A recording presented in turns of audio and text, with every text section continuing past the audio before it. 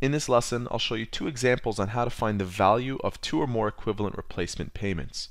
Let's begin with question 1, which reads, Mark is due to make a payment of $1,000 now. Instead, he negotiated to make two equal payments 1 year and 2 years from now. Determine the size of the equal payments if money is worth 8% compounded quarterly. Now, before I start showing you how to answer this, let's begin with a very important formula known as the future value formula. And it looks like this. Future value is equal to the present value multiplied to 1 plus the interest raised to the power of n, which represents the number of compounding periods. This formula can easily be manipulated so that present value is isolated. And you do that by dividing both sides by 1 plus I to the power of n. So if you want the present value isolated, you end up with FV over 1 plus I to the power of n.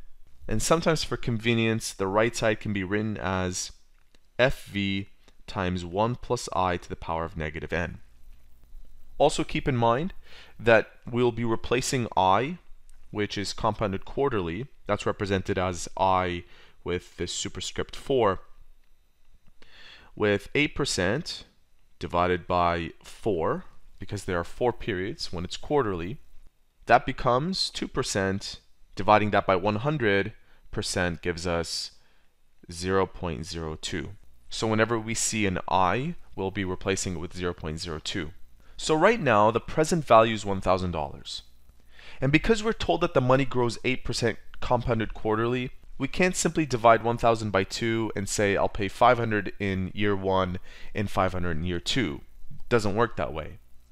In fact, a future value of 500 1 year from today would give a present value. Let me show you. So I'll use this formula right here. The present value of 500, 1 plus 0.02, and since it's 500 in 1 year, that means 4 periods. So if we multiply this out using our calculator, we end up getting 461. And if we do this calculation again, but instead with negative 8, for the second year, we get a second present value that is 426. If we add these two numbers up, if we sum them up, we do not get 1,000. In fact, we'll get something less than 1,000. So what we're looking for is what future value that is equivalent for year 1 and year 2 when discounted 4 periods, and when discounted 8 periods, their sum gives 1,000. So let me write this down.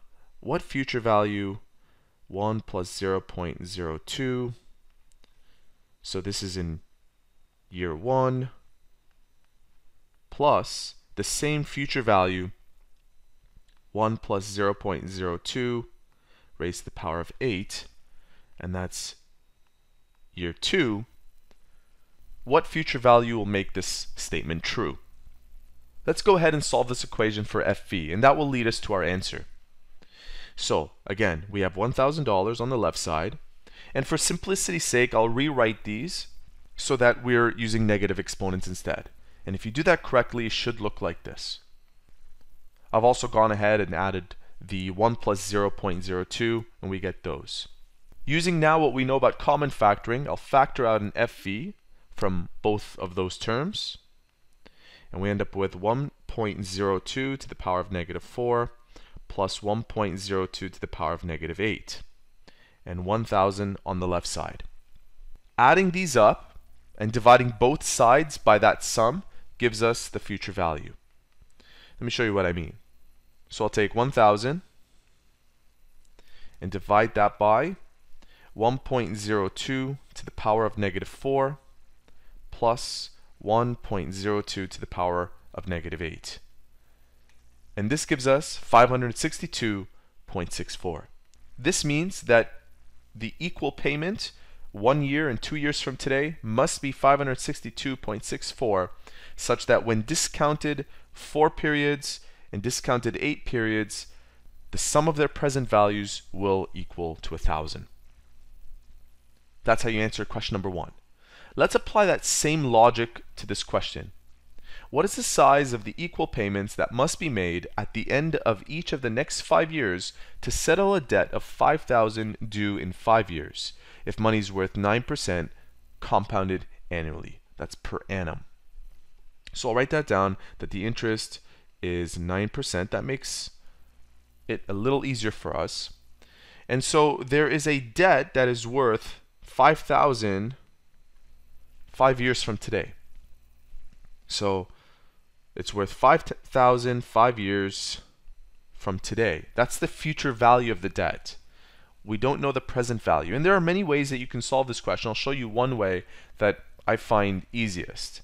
And that is, I will find out what the present value of a future value of 5,000 is given this percentage. So I'll start by finding the present value, and then I'll use the same technique as before to find out my equivalent payments for the next 5 years. So I'll say that the present value is equal to a future value of 5,000 times 1 plus 0.09. We don't divide this by anything because it's per annum. And because periods occur every year, that means 5 periods need to be discounted to get the present value. Notice the negative 5. And so let's use our calculator. 5,000 times 1.09 to the power of negative 5.